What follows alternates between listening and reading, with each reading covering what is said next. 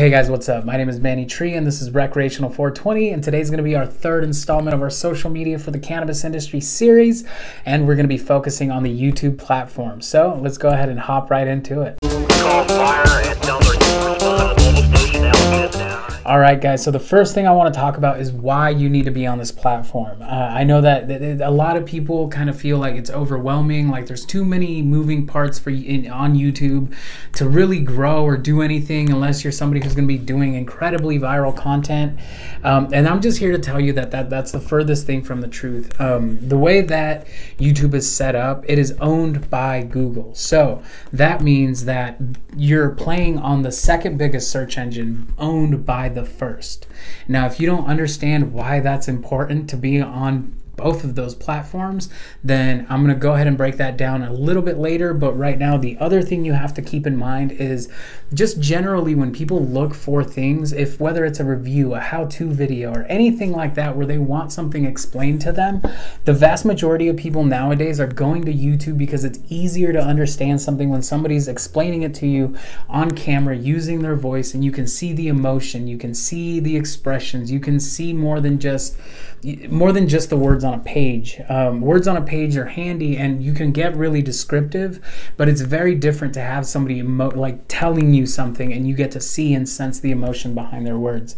At least for me personally, that's one of the biggest reasons why I go that route instead of going, and doing anything and Googling most of the things. I honestly couldn't tell you the last time I went on Google first for a strain review. I always hit YouTube first, just because I'm like, hey, it's probably already there.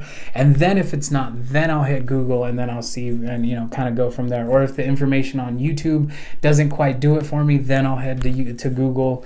But essentially, I always search YouTube first if it's something that I need described to me. And I feel like the vast majority of people are starting to kind of get that way themselves.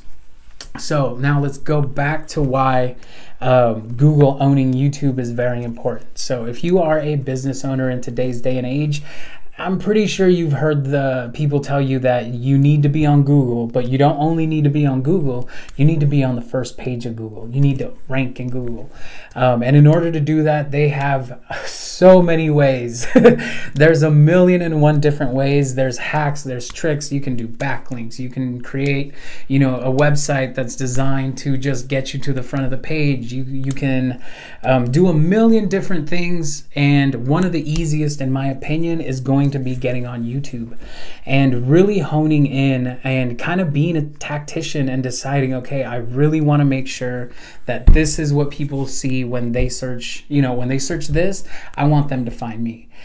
For me, that phrase that I wanted to really lock in and make sure that I basically saturated the market on that phrase before I really let anybody in on what I was doing, was the keyword recreational cannabis reviews. When I first started, I took my time and I really sat down and I said, okay, 10 years from now, when cannabis is legal and and it's something that the everyday person is using, what's the one keyword that I think might be the thing that they're going to look for if they're just looking for generic information? Obviously, if they're looking for a specific brand, they're going to Google that brand. But I was like, okay, I'm trying to just do these reviews. So I said, okay, I'm going to do the keywords recreational cannabis reviews. And so over the last year and a half, I've really just dug in deep as far as I could, and I've just really grinded out myself in those keywords. Now, if you Google the words recreational cannabis reviews, and I encourage you guys to do this, just so that you see that, like, I'm not lying to you and that this is real, like this is kind of how it works.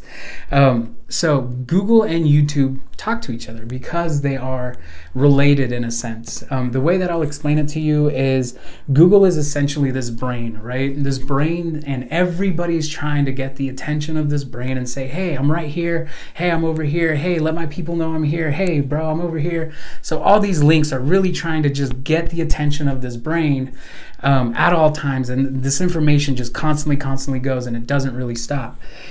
So by going and putting your content on the platform that's owned by the people who are putting on the search or putting out the results for the search engine, you kind of give yourself a leg up on everybody else who doesn't.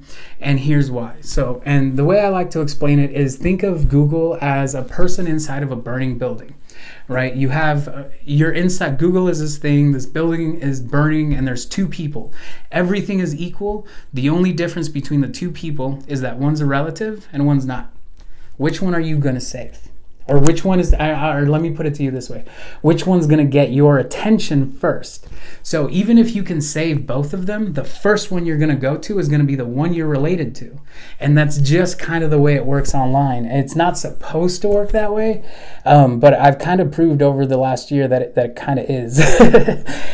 Just by doing that. Like I said, so the one thing I want you guys to do is go Google recreational cannabis reviews, and there's gonna be two things that happen. Number one is, if you go over to the videos tab, you're gonna see a very familiar face that kind of floods that entire page. That's not an accident. That took me a very long time to do, and it's something that I'm still working on. You see other people there. By the time this year's over, I want to make sure that if you go into that tab, I take that entire page up, because I've honed in on that keyword. Second thing that you might notice is that on the first page of the results from Google, my edibles playlist is going to be the 2nd to 5th result, depending on who and where you are. I also may not pop up at all on that one. It just really depends. Sometimes when I Google that on my own, I do pop up, other times I don't, and I'm still trying to figure out why. The other thing that I did do in order to really make sure that I locked in that keyword as much as possible is I bought the website, recreationalcannabisreviews.com, and so that's what I consider my ace up my sleeve, because over the next year, I'm going to really take my time to develop the website, so that basically when you type that in, the website pops up first, then the content within the website pops up second, and then kind of floods that front page. So everything, and so as I'm telling you guys this, you can see it's taken me about a year to get to where I am now. And like I said, feel free to go check to see where I'm at.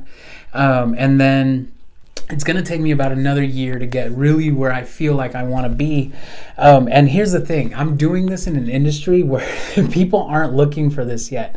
If you want data on people looking up recreational cannabis reviews, it really doesn't exist yet, because there's not a lot of people looking for it. This is literally just me saying, okay, this is what I want to be known for.